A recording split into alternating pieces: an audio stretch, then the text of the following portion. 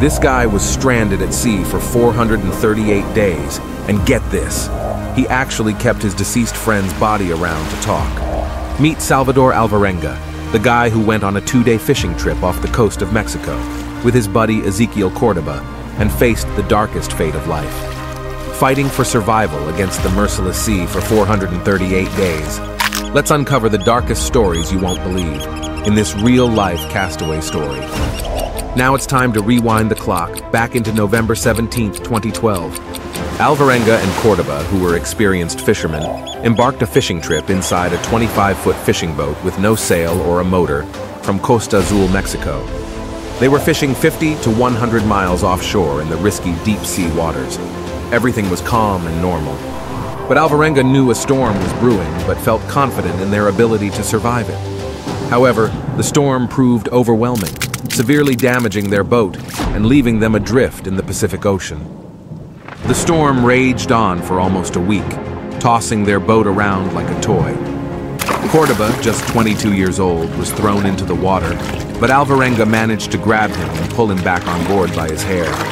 Things went from bad to worse as they lost their engine, radio, and fishing gear.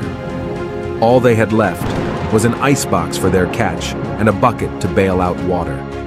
In their gripping tale of survival, Alvarenga and his companion found themselves pushed to the limits of ingenuity and desperation. With Alvarenga's lifelong fishing experience, they resorted to catching fish using only their hands.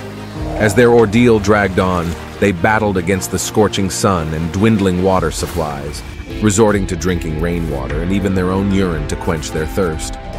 Yet their struggle only intensified as they found themselves forced to hunt seabirds for survival, drinking their blood to stave off dehydration and keep their strength up.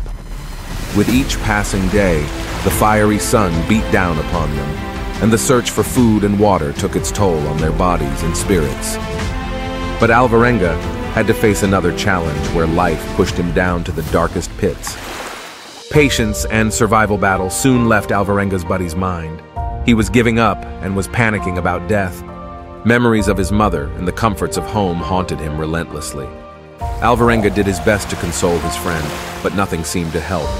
Sadly, Córdoba eventually passed away on the boat.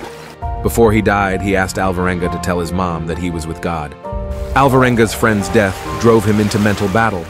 He kept Córdoba's body on the boat, talking to it as a way to fend off loneliness. He even considered taking his own life in the days following the Córdoba's death.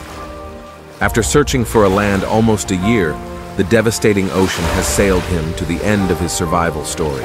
In January 29, 2014, he noticed mountains. When he reached close enough, Alvarenga jumped into the water. He swam towards the land with all he had. It was one of the Marshall Islands. Alvarenga spoke with residents who were at the beach. However, no one spoke Spanish, and they used hand gestures to communicate. The residents gave him water, but he instantly began to bloat. So they quickly took him to the Marshall Islands' biggest hospital for treatments. Alvarenga returned to El Salvador after spending 11 days in the hospital. However, he had some long-term effects on his physical and mental health. He had trouble sleeping and had a fear of water. When he came back, everyone was shocked but relieved to see him alive and well. But that wasn't the end of the story. He had a promise to keep to his friend.